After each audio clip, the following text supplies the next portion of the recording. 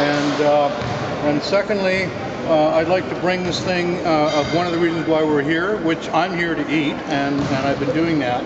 But beyond the eating, come on folks, there's more to it than just beyond the eating, although the eating's a good part of it. And we have with us Bob Sung. Bob Sung is a long-time Chinatown resident, grew up in Strathcona. He does the Chinatown walking tours. Beyond that, Bob also coordinates the Vancouver Folk Festival, National Village Food. And he's very well known as a foodie.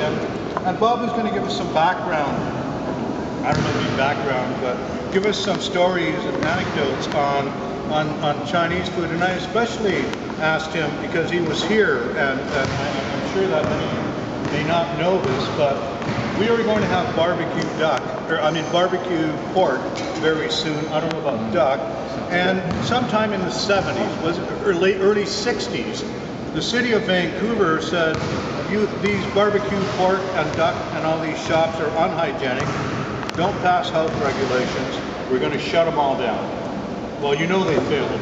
Yeah. And Bob's going to tell us a bit of that story.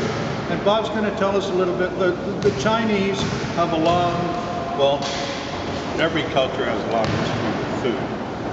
But the Chinese-Canadian history of food and all that, I think the iconic, when I think of Chinese-Canadian, I think of, for me, three things. One, Chinese-Canadian laundries, Chinese-Canadian stores and building the railway and all that. And of course the third one, which is iconic in Canadian culture, is the Chinese-Canadian buffet. I grew up in a small town in Saskatchewan. We were the only Chinese family there, and my grandparents ran the only buffet. So I just wanted to bring this a little bit up. And I'm going to turn it over to Bob, who's going to go through with a lot of stuff. And, why would we? I mean, Sid just made my presentation. I was going to sit down and have some neat. Thanks a lot, Sid.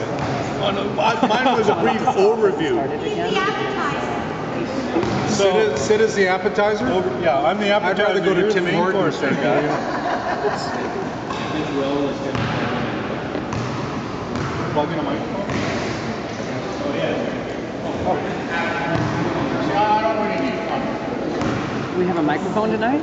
Oh, the duck is here. Oh, this is the chassis.